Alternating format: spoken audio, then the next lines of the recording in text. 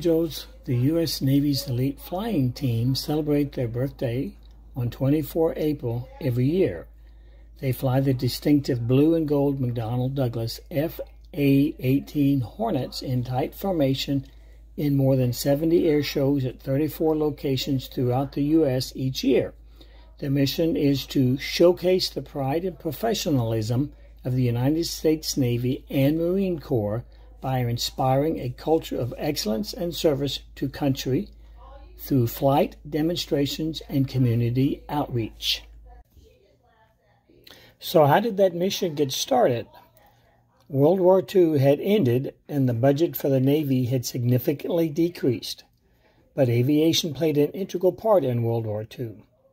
Chief of Navy Operations Admiral Chester W. Nimitz wanted to showcase the importance of Navy aviation, so on April 24, 1946, he issued a directive ordering the formation of a flight demonstration team.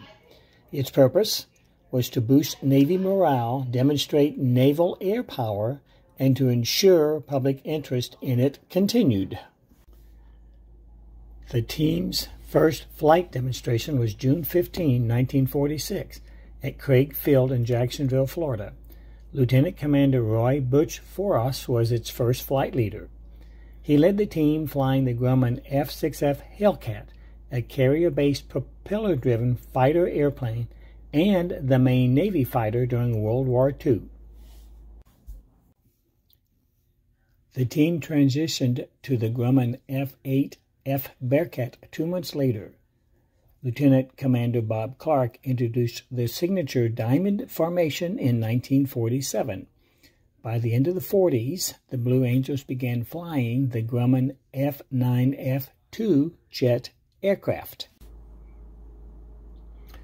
Voris had total control over who was on his first team.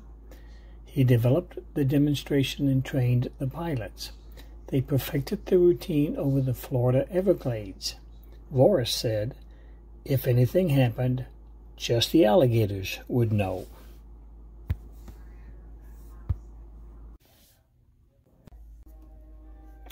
Originally, they were to be called the Blue Lancers, but the team members didn't like the name.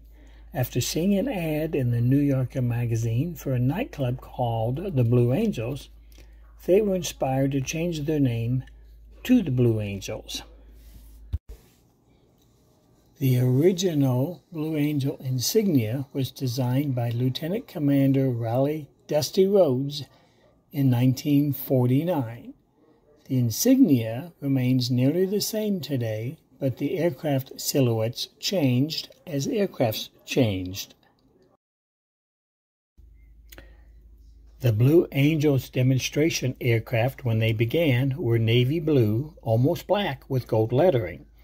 They changed to the current blue and yellow shades in 1946 after transitioning to the Bearcat.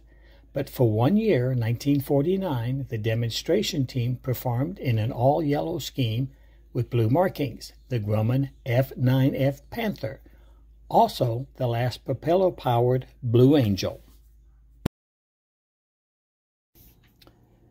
Today, the Blue Angels' 6 demonstration pilots fly the McDonnell Douglas FA-18 Hornet.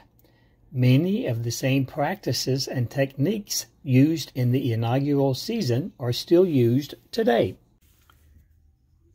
In August 1953, Blues leader Lieutenant Commander Ray Hawkins became the first naval aviator to survive an ejection at supersonic speeds when his F-9F-6 became uncontrollable on a cross-country flight. Each year, approximately 11 million spectators see their show. During the show season, March to November, they visit nearly 50,000 people in hospitals and schools. Since their inception, the Blue Angels have flown for more than 260 million spectators. Navy Captain Roy Marlin Butch Forrest retired in 1963 and lived in Monterey until his death in 2005. Some of the stunts he developed for the Blue Angels are still in use today.